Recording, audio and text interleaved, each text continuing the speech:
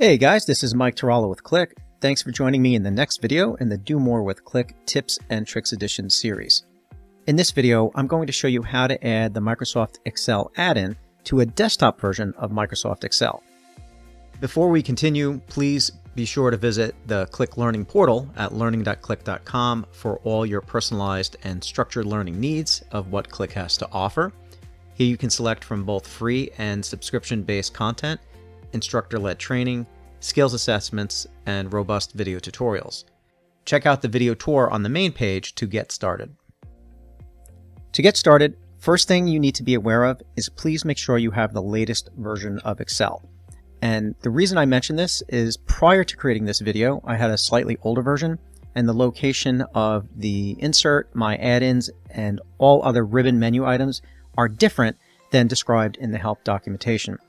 Microsoft seems to be moving pieces here and there in different locations. So I had to update my version of Excel. Now to see that, you can go to Account within Excel, and then you can see your version of Excel right here. I'm on the latest 2312. Okay, that being said, in a previous video, I also showed you how to download the manifest.xml file from your Qlik Cloud tenant. There are previous videos in this series that you can look at to set up OAuth and get that set up. In this example, I'm just going to show you where I'm going to download the file to do what's called a sideload of a Microsoft add-in. So I'm going to navigate to Settings in my Management Console in my Qlik Cloud tenant.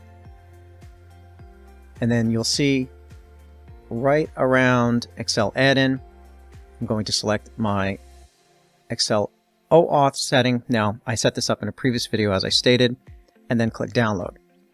Now, when I download it, you can save it to a temporary location. In this case, I'm just going to go to a drive that I have on my computer.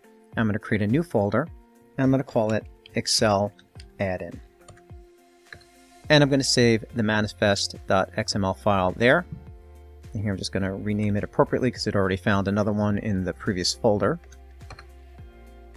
Now that's been saved. I'm going to navigate to that location, right-click on the folder, select Properties. Go to Sharing, and then click Share. And then you would add users or groups who have access to the system. In this case, I already have permission because I'm the owner. And then just click Share, and then click Done. Then I'm going to highlight this path.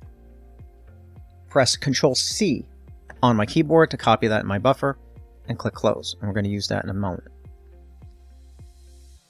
Now I'm going to go to Excel. And in Excel, let's go back to like a blank workbook just so you can see what I'm talking about. You're going to click on File and then go to Options. Navigate to Trust Center. Click on Trust Center Settings. And then go to Trust Add-in Catalogs. Here is where you're going to paste in the catalog URL and click Add Catalog. Make sure you click the Show in Menu checkbox. Click OK. It's going to tell you need to restart Office. So let's restart Excel. And now you're going to go to your blank workbook. Now, in a previous version, it mentioned to go to the Insert menu, and there was something called My Add-ins. It's not there. It's in the Home area. And then you're going to click on the Add-ins, More Add-ins, and then you're going to see an option for Shared Folder. And then you're going to see Qlik. You select that, click Add, and now you will have the Microsoft Excel add-in for tabular reporting available inside your desktop version of Microsoft Excel. And just a quick example, when you click on this, it will most likely log you in to your tenant. So here's where you're going to put in your credentials.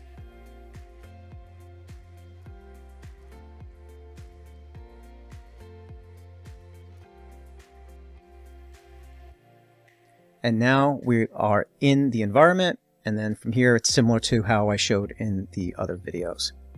All right, so hope that was helpful. So you don't have to just use your Microsoft 365 Excel online. You can also use a desktop version of Excel. If you have any questions, please post them in the comments. I'll do my best to accommodate, and I will see you on the next video. Take care.